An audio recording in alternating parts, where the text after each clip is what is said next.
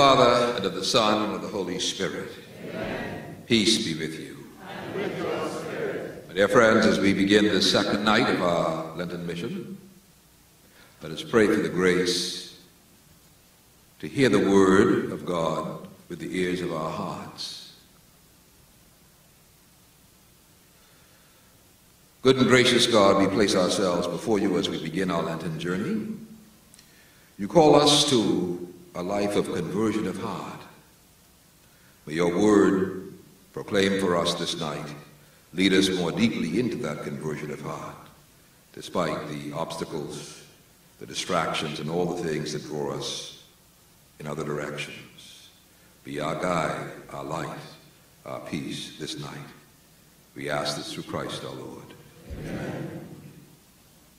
A reading from the letter of St. Paul to the Ephesians. I then, a prisoner for the Lord, urge you to live in a manner worthy of the call you have received, with all humility and gentleness, with patience, bearing with one another through love, striving to preserve the unity of the Spirit through the bond of peace. One body and one Spirit, as you were also called to the one hope of your call. One Lord, one faith, one baptism, one God and Father of all, who is over all and through all and in all.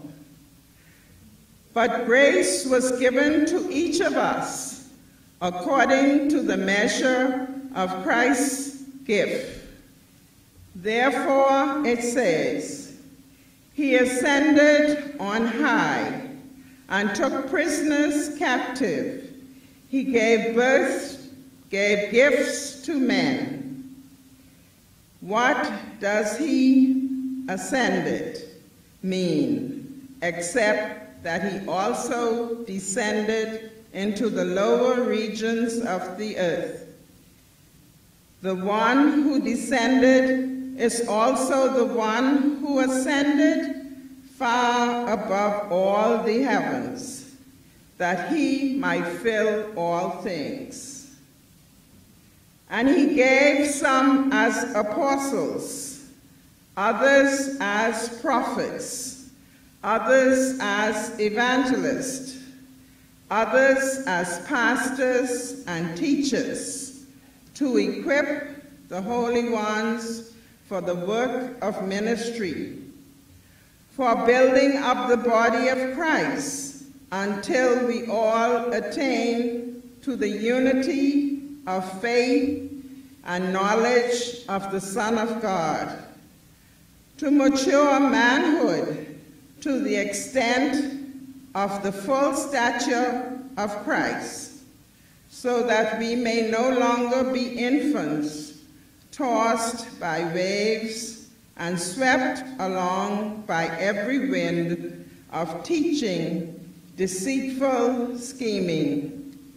Rather, living the truth in love, we should grow in every way into Him who is the head, Christ, from whom the whole body, joined and held together by every supporting ligament, with the proper functioning of each part, brings about the body's growth and builds itself up in love.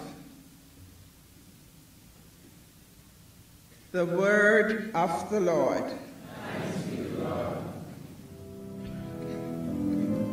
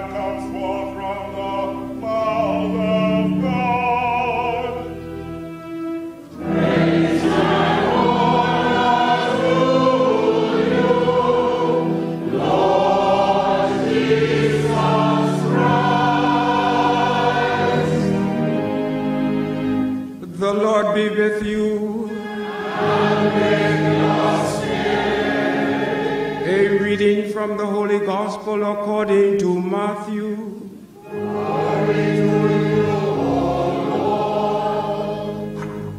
Jesus said to his disciples, "When the Son of Man comes in his glory, and all the angels with him, he will sit upon his glorious throne, and all the nations will be assembled before him. And he will separate them one from another, as a shepherd separates the sheep from the goats. He will place the sheep on his right and the goats on his left. Then the king will say to those on his right, 'Come, you who are blessed by my Father, inherit the kingdom prepared for you from the foundation of the world. For I was hungry, and you gave me food. I was thirsty, and you gave me drink.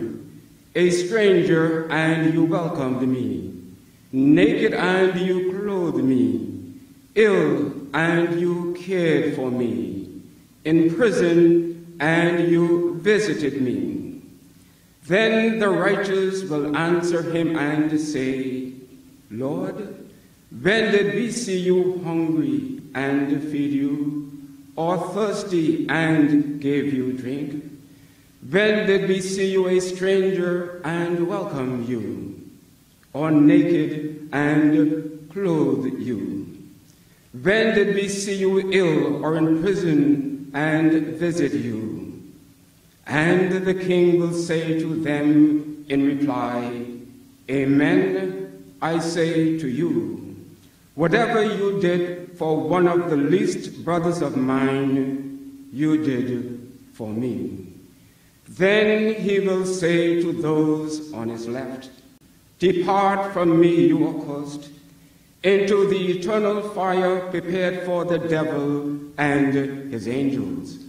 For I was hungry, and you gave me no food. I was thirsty, and you gave me no drink. A stranger, and you gave me no welcome. Naked, and you gave me no clothing. Ill, and in prison, and you did not care for me.' Then they will answer and say, 'Lord, when did we see you hungry, or thirsty, or a stranger, or naked, or ill, or in prison, and not minister to your needs?' He will answer them, 'Amen, I say to you, what you did not do for one of these least ones, you did not do for me.' And these will go off to eternal punishment, but the righteous to eternal life." The Gospel of the Lord. Praise to you, Lord Jesus Christ. How are you doing tonight? Huh? Well, you know, I want to give you all an A+ for bravery. You came back. I say, you know, I put this thing so straight and so direct, y'all would be checking out and wouldn't come back, but I'm glad to see you have some hardy people around. Excellent. Because we're trying to look at missionary discipleship. We're trying to understand how we get from where we are to that destination point. And part of that destination point is understanding that we become the missionary disciple that God calls us to become. You can't become a missionary disciple like me, because you have a different sister, vocation, a different vocation. And I can't become a missionary disciple like you because I have a different vocation. And vocation, remember we're talking about the onion rings? And starting with the inner circle first, which is our personal vocation. How God has called me from my mother's womb. How God has known me from before all eternity. Today we go to the second level of vocation, which is how we have been called to use the gifts and talents that we have been given for the building up of the body of Christ. So the second level is how we are called to use the gifts and talents we were given for the building up of the body of Christ. Our gospel reading today is a fearsome text, isn't it? When you hear that text, what do you feel? Come now, man, what do you feel? Huh? When you hear that text, huh? Guilt? Nah, man. Questioning? Now, all you want me to do the walkabout thing. I see all you going to sleep, all you forget that this thing is not about, yes, sister, what do you feel when you hear that text? And she looking at me and saying, you can't be asking me that question. you know what I mean? What do you feel? You don't know. Sister, what about you?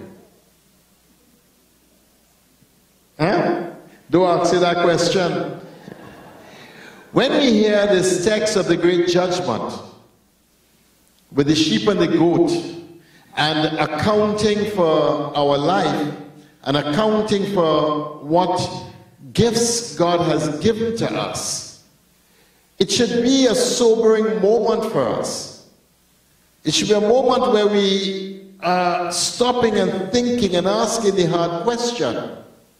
How are we using the gifts and the talents that God has given to us?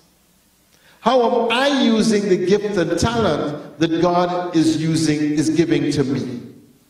And the text says to us a framework of our life that we will one day have to account for the gifts and the talents that God has entrusted into our hands.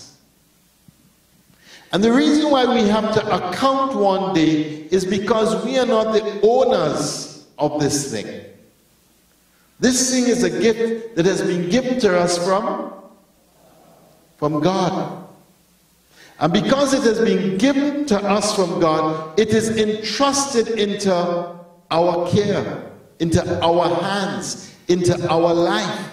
And therefore, we one day will have to give an account, and that's the primary meaning of stewardship. It's the primary meaning of stewardship. If I am an owner of something, then I could do with it as I want, and nobody could tell me anything about it. Correct? If I mistreat it, that's my problem. If I'm so foolish, I have a nice car and I don't give it service and I do all kind of foolishness with this car and I own the car, that's my problem. But if the bank actually owns the car and I'm only the steward of the car, then I have a problem because the bank will be after me for the money that is theirs for the car that I'm driving. You understand the difference now? So we have everything on trust. And because we have everything on trust, ultimately it belongs to God, and ultimately we will account to God for it. Everybody with me on this? You can see this? You're saying yes? And this is an important first point. And here's why. Because many of us go through life as if we are the owners of everything we have.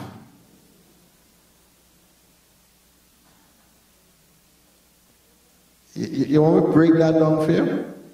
Huh?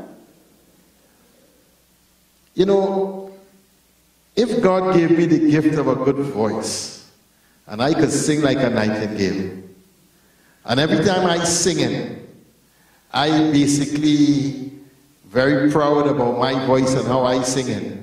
And I telling all you, look at me and look how nice I am. Then what am I doing? I'm praising myself. I'm acting as if I was the one who got this voice. And I'm not understanding that this voice is in fact just a gift that God has given to me. And therefore, the praise and glory should go to the one who gave the gift in the first place and not to me. You with me now? And this is true for everything. You know, is there anything that you could claim as yours outright? Think about it. Is there anything that you could claim that is yours outright? Anything at all? What about the jersey on your back? What about this jersey? You could claim that that is yours outright? Huh? You buy it and you work for it. Correct? But you see, this thread that made this jersey required a technology that you didn't invent. And the stitching required a technology that you ain't know nothing about. And you can't do it yourself. And therefore, all the pieces that make that jersey up really are gifts and inheritance from generations past and people we have never met. Everything we have ultimately is a gift. Everything we have is a gift. And everything we have is a gift either from people we have never met or from generations that have gone past. The microphone that I'm using, I can't make this microphone if I try. And therefore, the fact of having the microphone means that I am indebted to people whose brains were such that could invent something like this to amplify my voice. Therefore, I am indebted to them because it is a gift of their talent that allowed me to use this microphone. If we understand that everything that we have is a gift, everything. And you know, part of the gift that you have comes straight from the DNA of your mother and father. You know that? You could thank them for a lot of stuff. Good and bad. Good and bad. But that comes as a gift from them.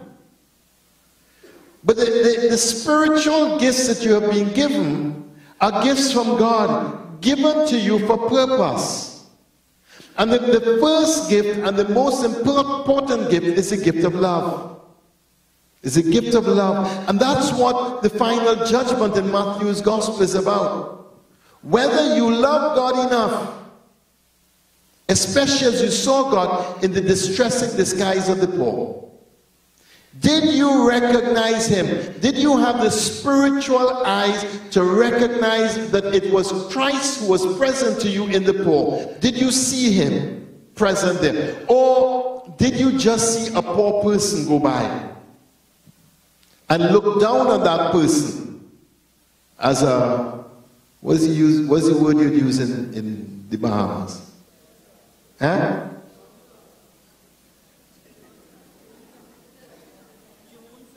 Joneser. All right. I learn a new word every day, you know. A Joneser. How we see other people is really our bad. Because that person too is a gift from God. That person too was created in the image and likeness of God. And that person too has a spark of the divine in him. Or in her. And that person too is a reflection of God's glory and God's mercy. That person that we write off is a way that God is using to communicate to you and to me. You with me? So if we understand that the key in the second level of discernment, the key is the understanding that we are stewards of the gifts that God has given to us. Then we start off by understanding that we are only stewards. And everything that I have, everything I have, yeah, your money too, eh? Yeah, your money too. Yeah, the house you're living in. Yeah, the car. Yeah, the glasses you're wearing. Everything we have is in fact a gift to us. And we are stewards required to take care of this gift. And that means we have to use it in a particular way.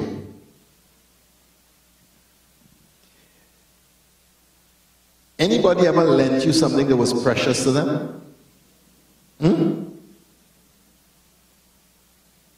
Anybody ever lent you anything that was precious for them, like a car? Yeah? You borrow your friend's car. How you drive it? Yeah? Very carefully, yeah? Different from how you drive your own car. Not so? Why? Oh, because it's not yours. Oh, and you're afraid to bounce it. Because how that gonna look? And you borrow the car, you bounce the car. It ain't gonna look good? We understand that when we borrow something precious from somebody else, we take different care from it. But if you went and rented a car now, huh? You're driving it worse than how you drive your car. Things you never do with your car, you do it with the rented car. True or not true? Oh gosh, I catch you all out now. Why is that? Because it's not yours, it will never come home to haunt you, and if anything go wrong, it's their problem, not yours. So now we have three distinctions here. The difference between something that I own and I have a long-term responsibility on it, something that I have in trust that I have to give an accountability for it, and something that I use it that I have no responsibility for. And you see, we treat the three things very differently. But remember, the key gift that God has given to us is a gift of love. And this one is a hard one.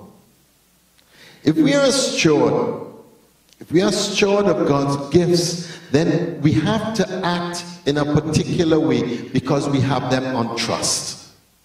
We have it on trust. You know, and I'm pretty sure that this does not happen here in the Bahamas. I'm pretty sure about that. I see somebody closing their eyes. What's wrong?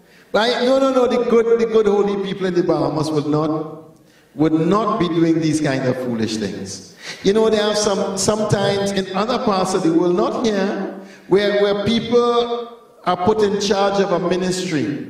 And next thing you know, they start to act like if they own the ministry. But not here, not here. They act like if they were installed there by God for life. And only God put them, and only God could move them out from there. Y'all don't get that in here, do you? No, man. Not the good people of the Bahamas. Not at all. That's impossible. That's impossible. You see, a person like that is acting like an owner and not a steward.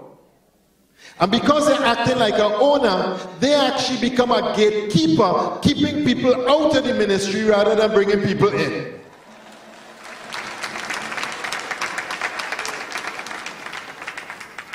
And that's the opposite of stewardship. That's like driving a rental car. That's the opposite of stewardship.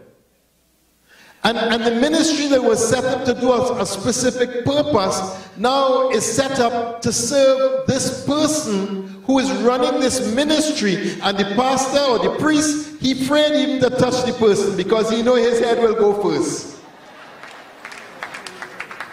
Now that is a person acting like an owner. How does a steward act? How does a steward act? A steward would keep asking, what is the purpose of this ministry? What is the purpose? What is God's intention for this ministry? What does God want out of this ministry? And the steward would then go and do everything possible to ensure that the ministry fulfills God's purpose for God's people. Because a steward is a servant of God and a conduit of God's grace to God's people. You all hearing me? So now we have a second distinction I want to put in your mind. The difference between an owner of a ministry and a steward. You have that distinction clearly in your mind? You sure? All right, good. You see, brothers and sisters, we are supposed to be God's fellow workers.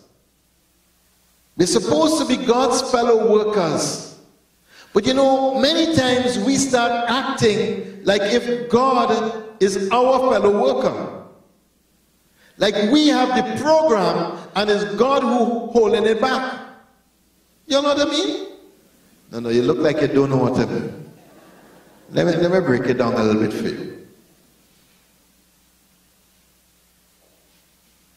You know, sometimes when we pray, we start to boss God around. You hear me? Lord, you see today, there's a serious one. And you done heal my auntie from yesterday already. And you know, I've done talk to you about that twice. Don't make me make it 3 times, eh? And you see today I'm going downtown, you better give me a parking space, eh? Because you know how hard that will be. And you see this one, I need you to heal this one, and yeah, the mortgage coming up, and I find you getting a little bit slow on this thing, eh? What you're laughing for? Serious thing and all you're laughing. Sometimes we act as if God is our fellow worker. As if we have a better plan than God does. As if somehow we have special insight that God didn't get us yet. And when situations come up, we sometimes act as if we have the best possible solution to this, and God is the obstacle to this solution. Talk to me now. Help me out. That is not being a steward. That's not being a steward. That is not being a steward. Because the problem is a problem of arrogance. That we could actually believe that we know more than God, that we are wiser than God, that we are better off than God, and that if God would only get to our program, the world would be actually a better place. That is sheer arrogance. That is as arrogant as arrogant can get. And many times that's a disposition that we take. To be a steward is to be invited into a different disposition and to enter in a very different way. And that's what our first reading from the book, from the letter to the Ephesians is saying. Paul says, as a prisoner of the Lord, then I urge you to live a life worthy of your vocation that you have received. As a prisoner of Christ, I urge you to live a life worthy of the vocation that you have received. Are you hearing this? I urge you to live a life worthy of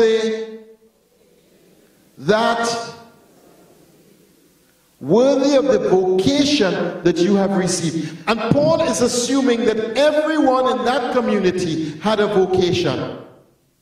Because he's writing to the whole community of Ephesus. And so I am urging you to live a life worthy of the vocation that you have received. When God called you, God graced and gifted you. And he gifted you and graced you for mission in his church. And when you experienced what it was to become a child of God through baptism, and you came into this community called church, you were specially graced and called by God for purpose that only you can fulfill.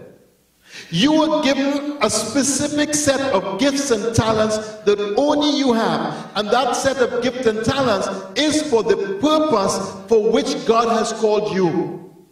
And they are to be used in a manner that is fitting for the vocation that God has called you to. The model of the church in Ephesians is a model where the whole people of God are called to mission. You know, when I was a teenager, I realized that the mission of the church was about the priests and them. And when I asked a little bit about who the and them is, they say, well, that must be the nuns and them. Not so, sister. The whole people of God has been called to holiness. The whole people of God has been called to mission. The role of the priest is to help you to find your vocation so that you can be a worthy minister within this community called church. One of the challenges that we have with the Catholic Church today, we have some good Catholics. You ever meet a good Catholic? I learned that from a fella, well, it was from his son, because he said he described his father, my father is a good Catholic. When I said, well, what do I mean? Well, he came to church 4 times in his life. When he hatched, when he marched, and when he dispatched.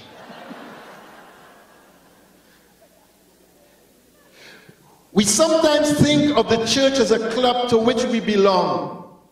And whether we are there or not, we belong to this club. That's not the model of the church. The model of the church is that we are all fellow workers with God, participating in this mission of building God's kingdom here on earth.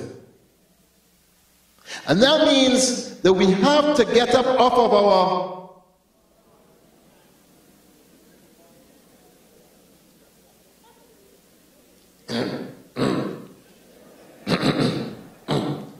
chair. Well, I don't know what you all was thinking about. I was only talking about chair. All right. We have to get up off of our chair and start acting as stewards of the grace that God has entrusted into our hands. This model of church where the whole people of God are called to holiness, have a vocation to holiness, the whole people of God have a vocation to which they must respond, is a model of church where every single Catholic has a role to play within this church. Because you have been given gifts and talents that we need for the building up of the body of Christ. The other day I was doing an appeal in one of the churches in Barbados, the bishop's appeal. So I said to the parish, I said, you know, I have good news and I have bad news for you. So give us the good news first. I said, no problem. The good news is that we already have all the money for bishop's appeal this year. Man, they broke out into applause. I said, the bad news is that it is still in your wallet, it's still in your checkbooks, and still in your bank accounts. That's the bad news.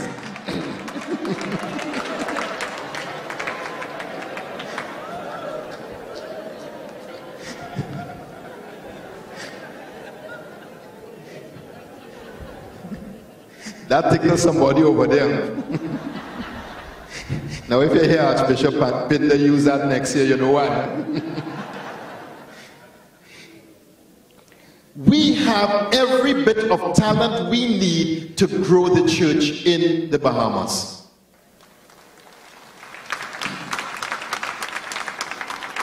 We have every gift that we need for the building up of the kingdom of God here in Bahamas.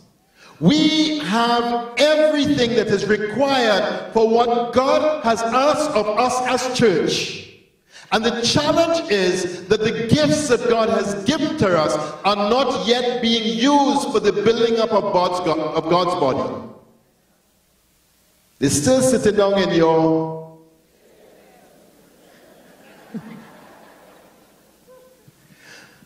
This understanding of church, brothers and sisters, is that your vocation is a central way of your experiencing, your participating in church through your vocation, through the way that God has called you.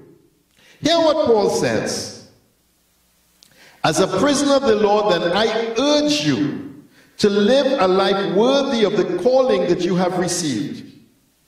Be completely humble and gentle. Be patient, bearing with one another in love. The first thing that Paul talks about are these four qualities that I don't know, I think they went out of the door with Adam and Eve. Hear them again. Be completely gentle, humble and gentle. Be patient, bearing with one another in love. To be a steward and to answer your vocation that God has given to you, we have to start with humility. We have to start with humility, with gentleness, with love, with patience. We have to start from a different place, brothers and sisters. Because one of the challenges that we all face is that when we come to do something, we want to do it either my way or... True? Serious? That's how let's cut it down here? My way or the... Yes? I would have never guessed that. And that's not what it is to be a steward in God's kingdom. To be a steward in God's kingdom is to be completely humble and gentle, be patient, bearing with one another in love. The reason why the gifts and talents that God has entrusted into the community are not being used for the kingdom of God is because some of us have not been gentle, humble, patient, and loving, and therefore we've turned people away who have gifts and talents to offer.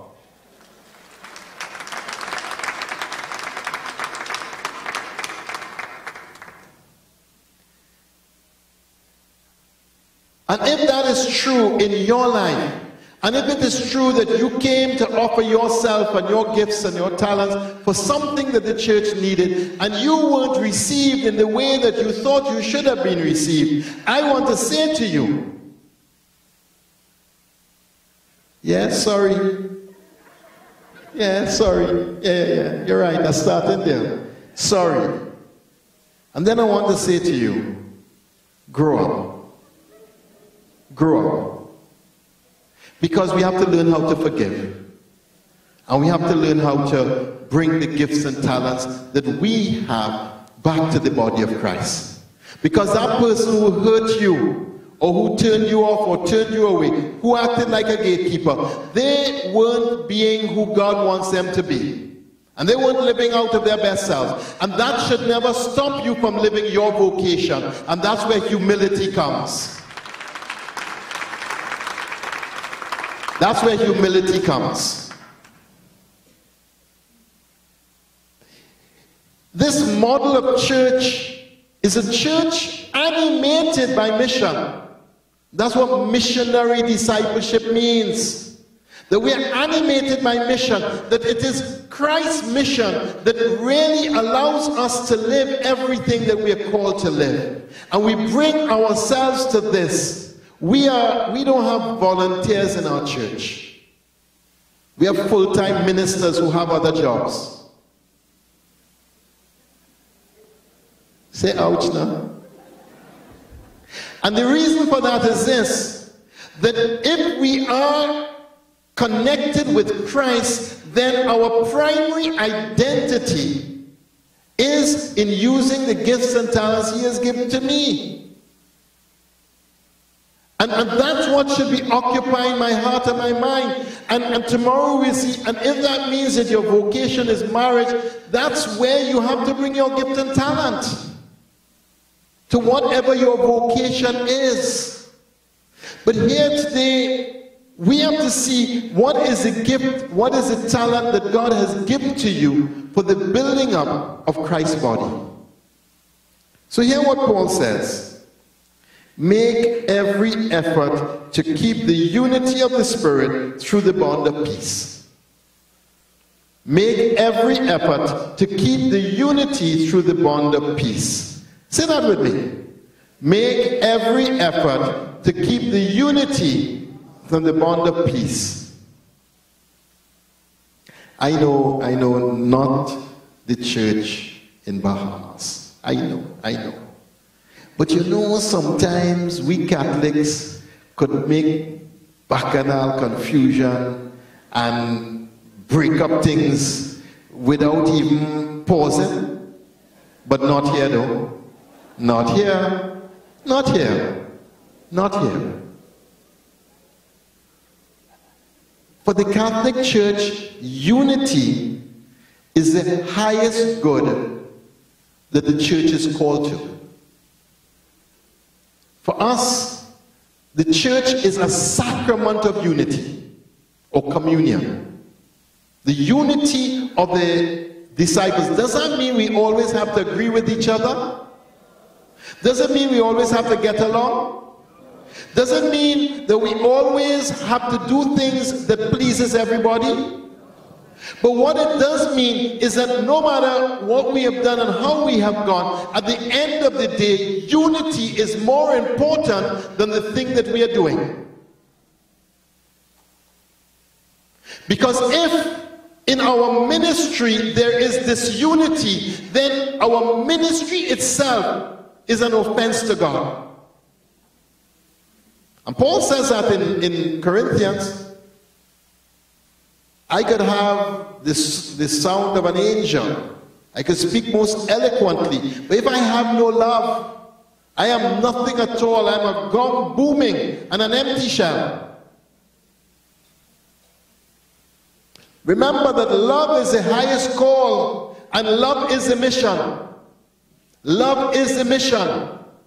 The mission isn't to build a building. The mission is to love. And so we can't mash up everybody, beat down everybody, break down everybody to build a building and say that we have achieved the mission.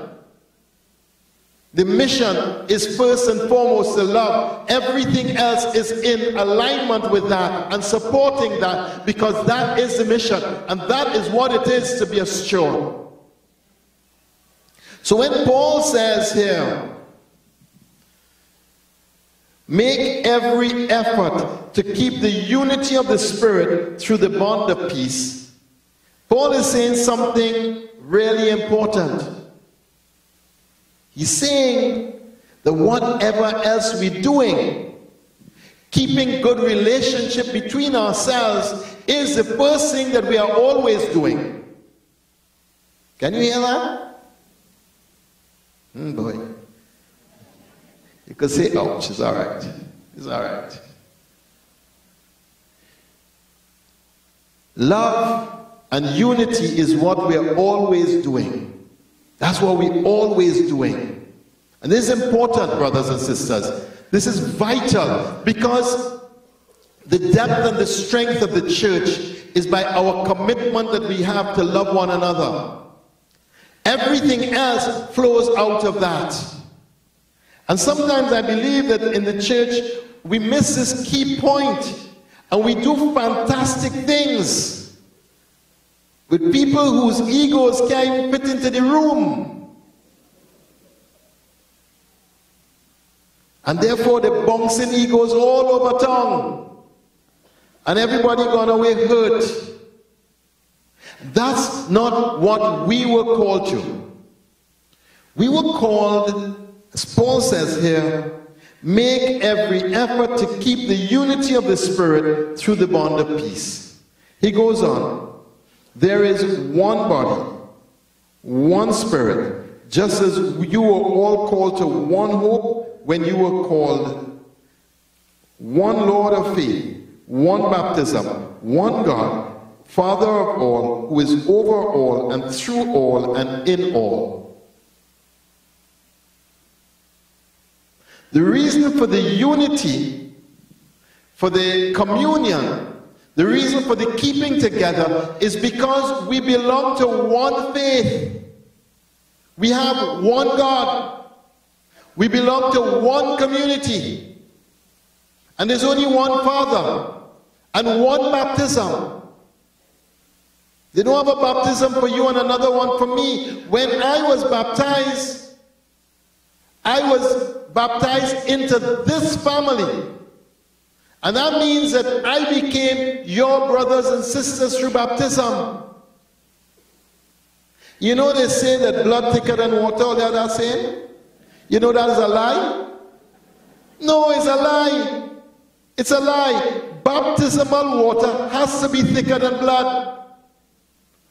The bond that we have through baptism has to become our primary identity, and that bond which has made me a son or daughter of God means that becomes my primary identity, and that means you are my brother and you are my sister.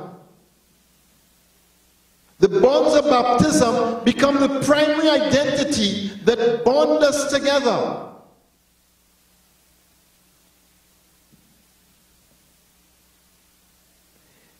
When Paul says there's one body and one Spirit, this is you've all been called to one hope when you were called, one Lord, one faith, one baptism, one God and Father of all. Then he says three wonderful things. This Father of all is Father of all, not Father of some. He's Father of all. God is Father of all. That means that we can't pick and choose who we're going to love. Because that person is loved by God as much as I am loved by God. So therefore, when I don't love that person, what am I doing? I'm saying that I am not really being God's son.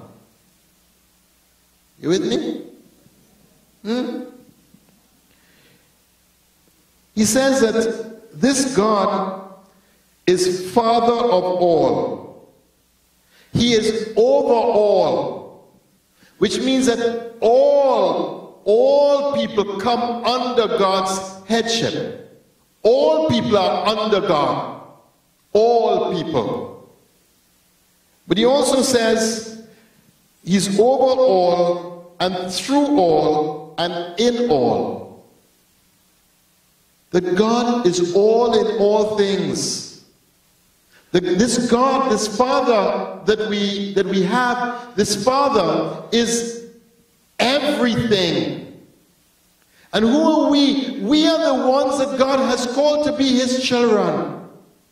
He has graced us with a treasure that is so amazing and so great that we can't even begin to understand the gifts that God has poured upon us.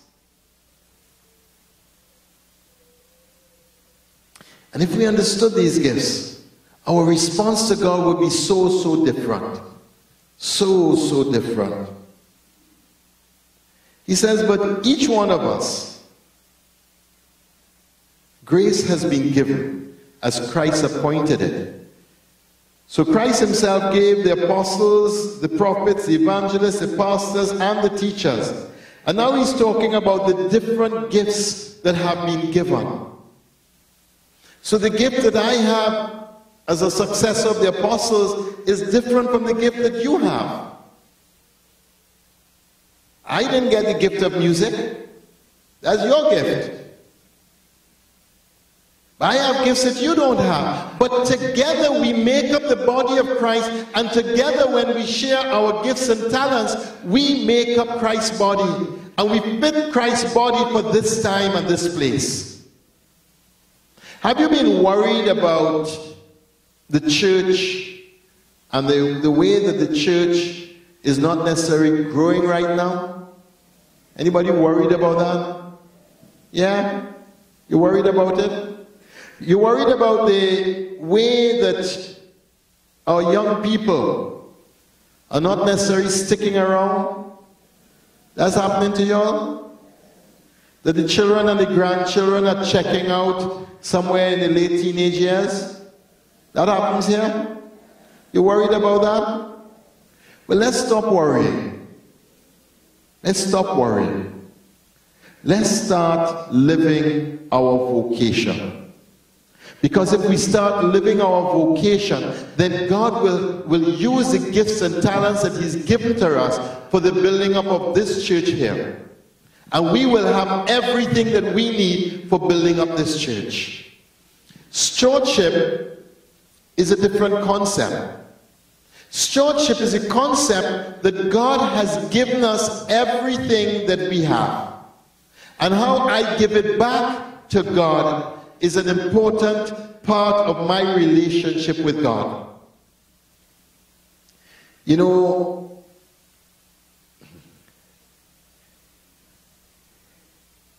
one day, a chicken and a pig were walking down the road. It was early morning. And they were walking, and when they reached about 8 o'clock, the chicken said, you know, I'm real hungry. The pig said, me too. So they saw a place there that was serving some nice food. So let's check in there and see what we could get. And when they checked in, they saw the famous thing in that place was bacon and eggs. So the chicken said to the pig, man, let's have some bacon and eggs. I hear this thing so good. Everybody talking about it. The pig said, you're all right, you know. For you, that's only your offering. For me, that's the whole hog.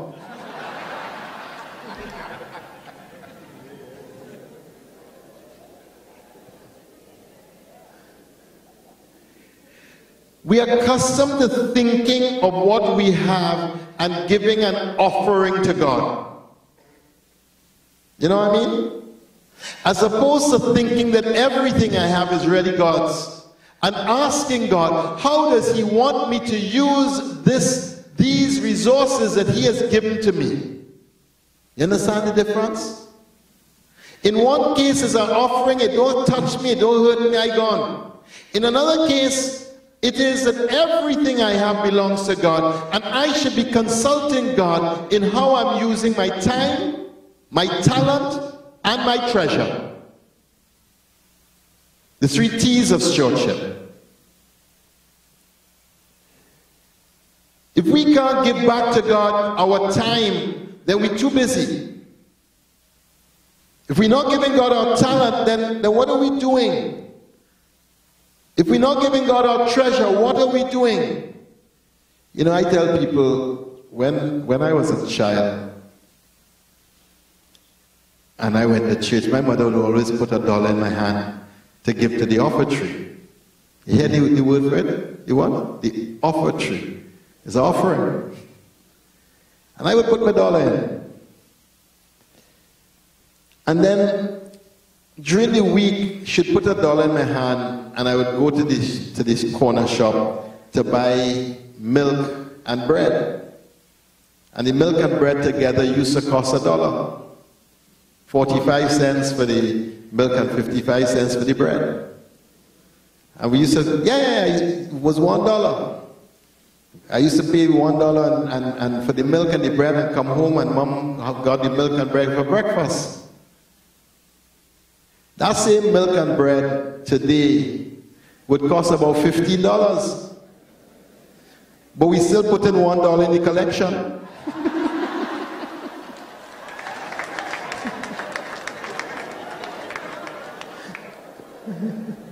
You didn't see that one coming. We still put in $1 in the collection. We're still dealing with it like an offering, as opposed to as a sacrifice. When Paul says, to equip the people for the work of service so that the body of Christ may be built up until we reach unity in faith and in the knowledge of the Son of God and become mature, attaining to the whole measure of the fullness of Christ. The intention of this model of church is that each Catholic becomes a mature Christian, a mature disciple, a missionary disciple, and each one of us understands our responsibility before God for the gifts and talents that God has given and entrusted into our hands. Now today I'm not preaching milk. This is milk. You know, when you buy cigarettes, they have a little note. The Surgeon General warns you this could be dangerous for your health. I think they should have put out a little warning. This could be dangerous for your spiritual health, in a positive sense. Or I should say this could be dangerous for your ego. That's a better warning. This could be very, very dangerous for your ego or your pride. Brothers and sisters, we have to stop playing Dolly House Church with Dolly House teacups and Dolly House saucers. Because we're in the real game, and this is a big league, and we have been called in a time that is unlike any other time in the history of the church. And we've been called to a task that generations before have not seen or experienced. The church is changing and the world is changing rapidly before our eyes. And 50 years from now, we will not recognize civilization. And the rapid rate of change is unlike any other era that we have had in recorded history. And the only way we are going to get through this time and have church that we could be proud of is if we are willing to get up off of our and be a disciple of Jesus Christ.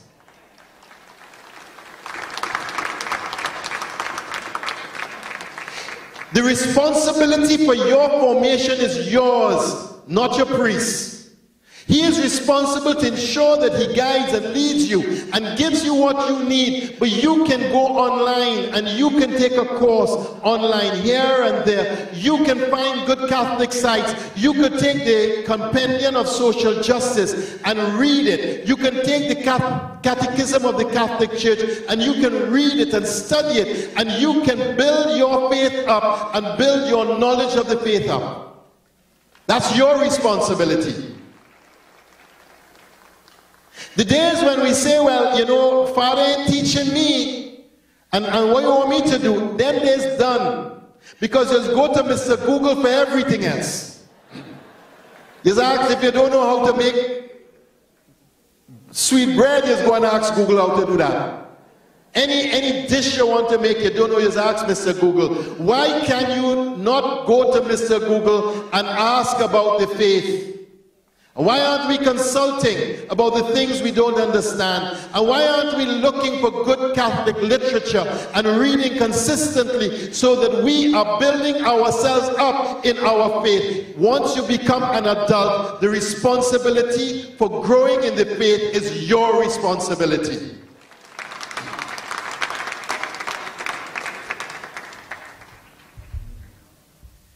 There are great books out there that will help you in growing, and they're not hard to find. Anything by Matthew Kelly is usually amazing.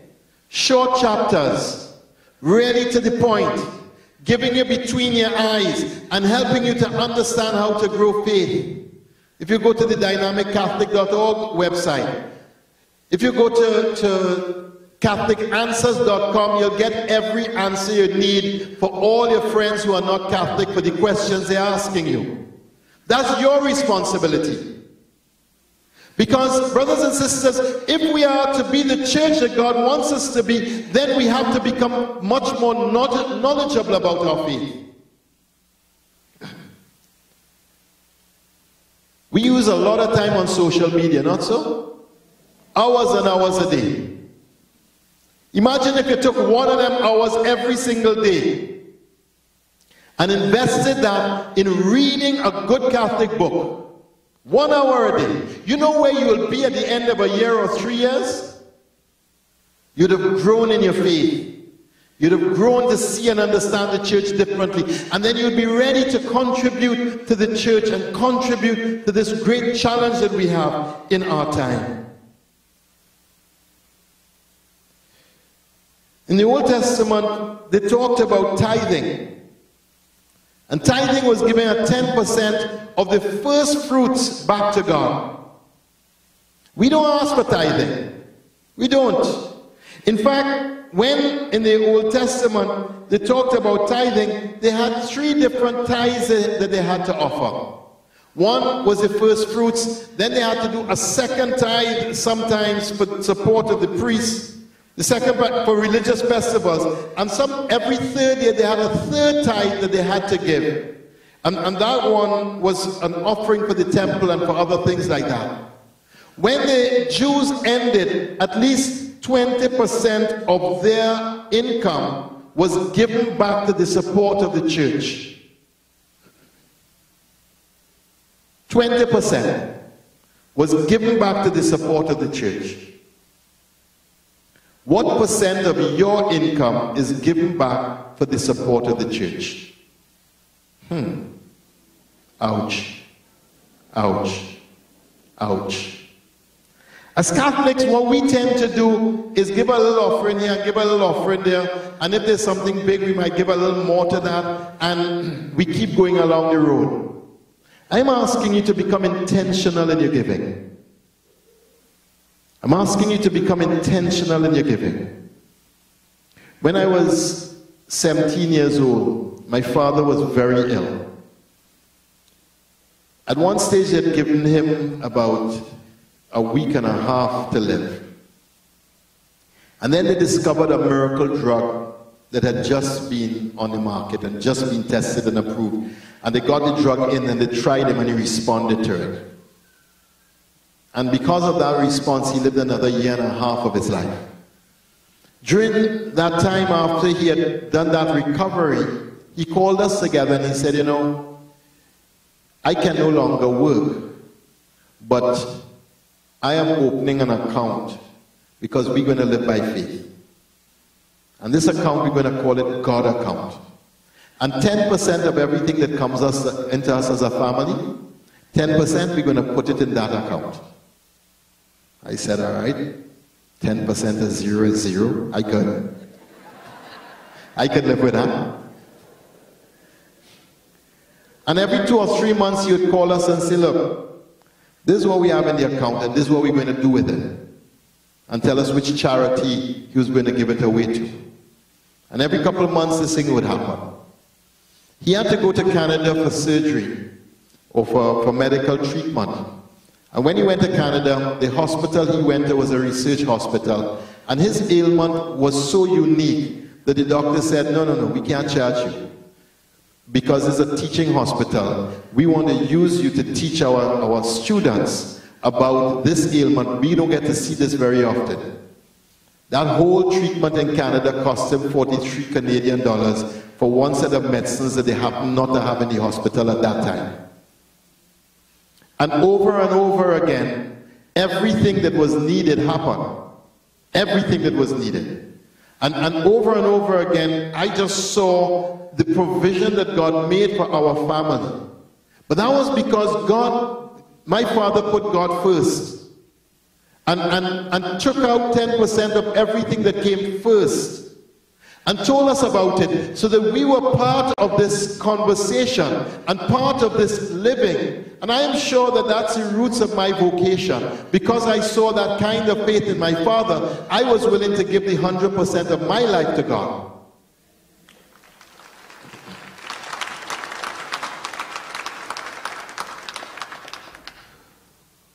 We have to understand that as Catholics, we have to grow up a lot. We have to grow up a lot. We've been spoiled. And we've been allowed to live in ways that really have not stretched us in our faith and grown us in our faith. And to be assured is to be grown in your faith. And that means that you can't be shy in being generous to God, because you cannot beat God in generosity. You cannot. The more generous we are with God is the more generous God is with us. Up to today, I practice giving away more than 10% of anything that comes to me. Up to today. Find a good cause and up to today. I make sure every single year when the year is ended that I have given away much more than 10% of everything that has come to me personally. And why am I doing that? Because I want to make sure that what I'm telling you is something I myself am living. And I'm also saying to you that God's generosity is always more than any generosity I have managed to give. And I challenge you to be generous with God. I challenge you, be generous with your time. There are things to be done around your parish that you have the talent to do, and you are holding back the parish by holding back your talent from the parish. There are things to be done in our church and in your workplace, and you are holding back God and His kingdom because you are not being generous with the gifts that God has given to you. When we live as mature Catholic people, then our lives are a witness to other people who start to ask questions about the faith because they see us being so different. And the ministry God might be calling to you mightn't be anything that might be in the public eye. It might be so quiet.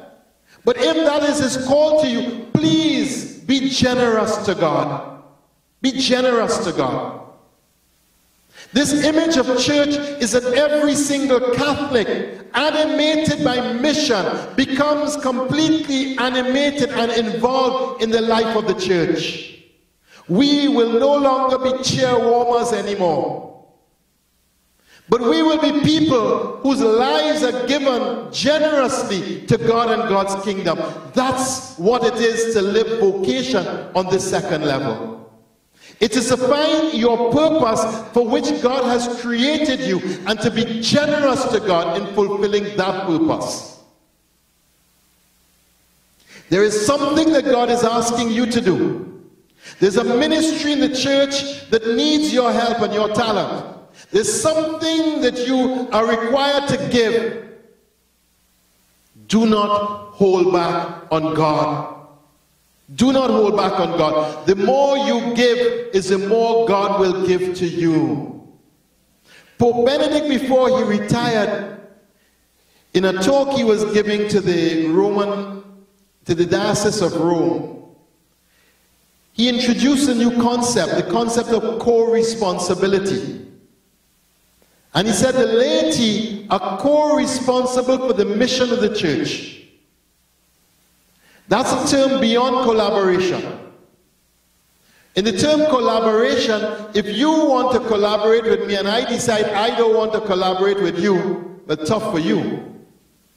With co-responsibility, even if I don't want to collaborate with you, you still have a responsibility for the mission of the church and for building up the church as a body of Christ.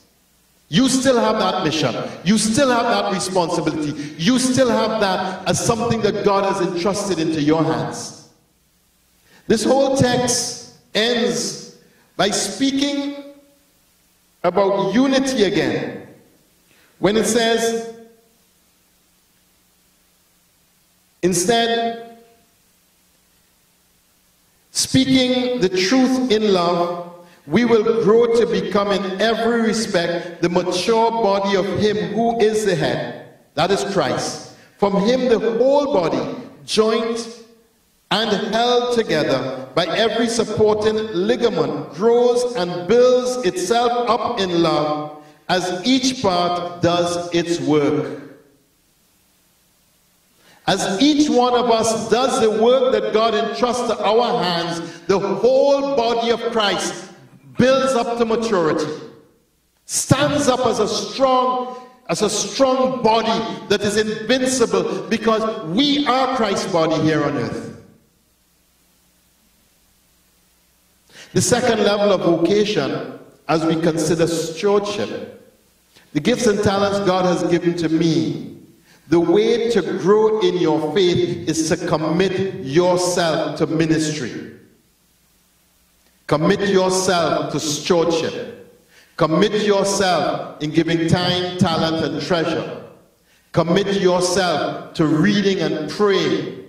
Commit yourself to your life in Christ, because this, brothers and sisters, is the most significant life that we will ever have. And this is what gives our life significance, when we grow in our depth of Christ in Christ Jesus by giving ourselves completely to Him. That is where we really find the depth of our call, and that is where we experience what God has intended for us from the very beginning. I want you to hear this text from Pope Francis. Pope Francis says, "We will never discover the special personal calling that God has in mind for us if we remain enclosed in ourselves, in our usual way of doing things, in the apathy of those who fritter away their lives in their own little world. We would lose the chance to dream big and to play our part in the unique and original story that God wants us to write with Him." God wants something from each one of us. Are you courageous enough? Are you courageous enough to enter deeper into this relationship with God, to get up off of your chair, and to dare to give yourself to Jesus Christ in a deeper way? Are you courageous enough? Are you man enough? Are you woman enough to live this life of grace that He's entrusted to us, and to live it intentionally, and to live it with generosity of spirit? Are you ready to rock and roll with God? Because God is ready to rock and roll with you. And God is waiting on you. And waiting on you to say yes, and to step up to the plate and be generous with Him. Amen?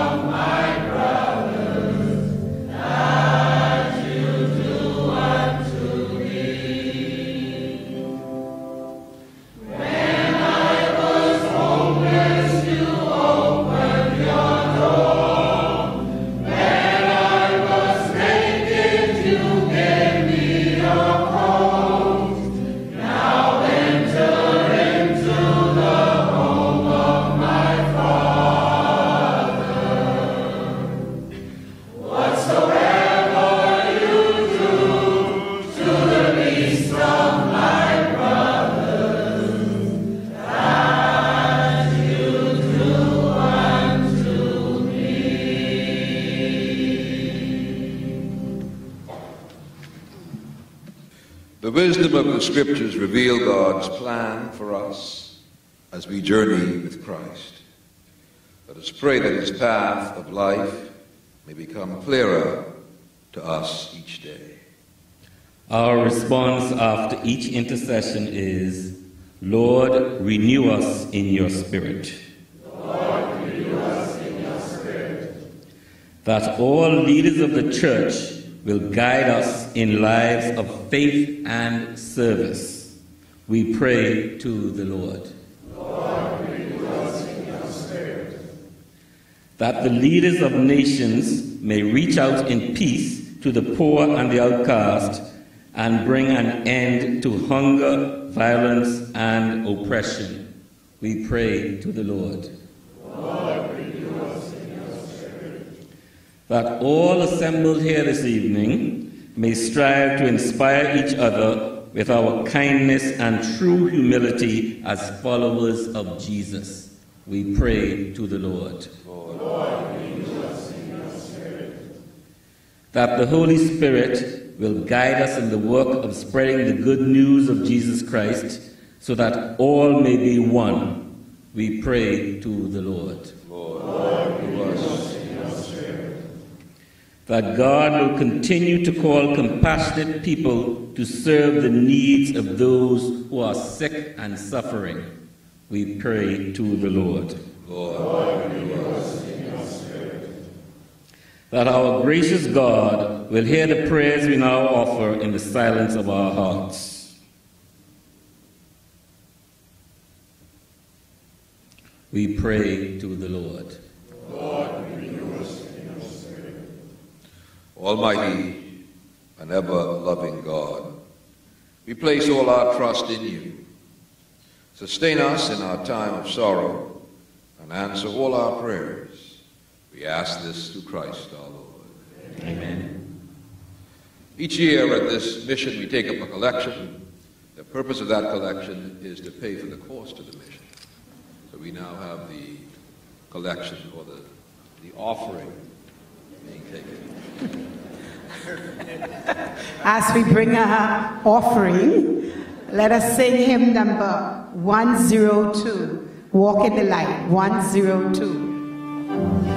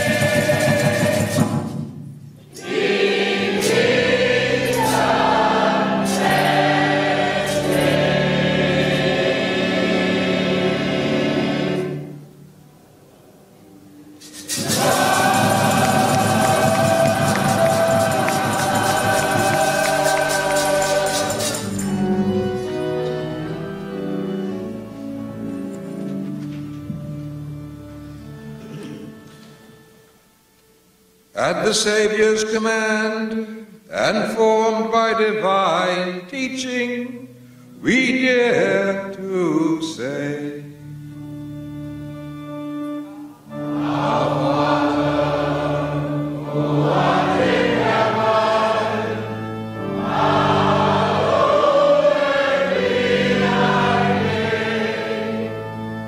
Thy kingdom come, thy will be done, on earth as it is in heaven.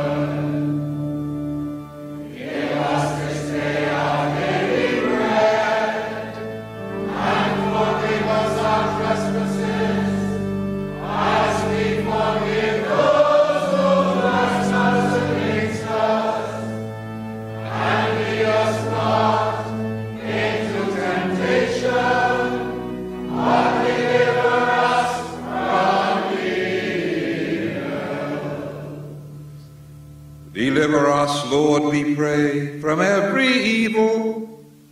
Graciously grant peace in our days, that by the help of your mercy we may be always free from sin and safe from all distress, as we await the blessed hope and the coming of our Savior, Jesus Christ.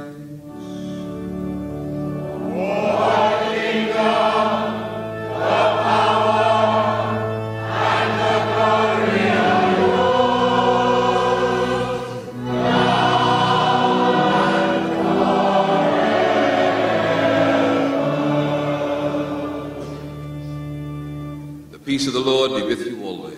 And with your spirit. Let us offer each other a sign of peace. Thank you. Thank you with you.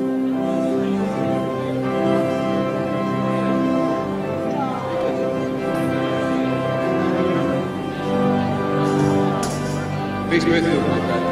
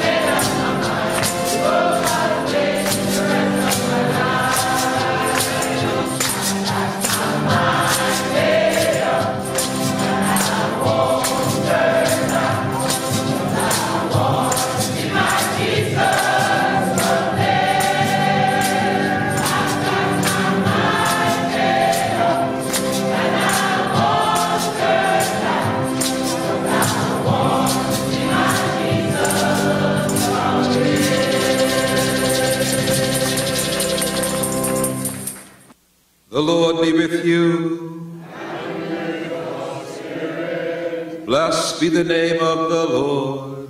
Now and forever. Our help is in the name of the Lord. Who made heaven and earth. May Almighty God bless you, the Father, and the Son, and the Holy Spirit. I wish all of you a safe journey home, and we look forward to seeing you tomorrow night.